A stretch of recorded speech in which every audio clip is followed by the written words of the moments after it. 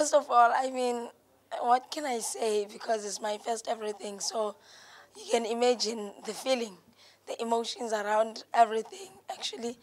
And yeah, it's really an amazing, and I'm very grateful, and it's a blessing to me, to everyone out there, and to the group of people in the Banyana squad.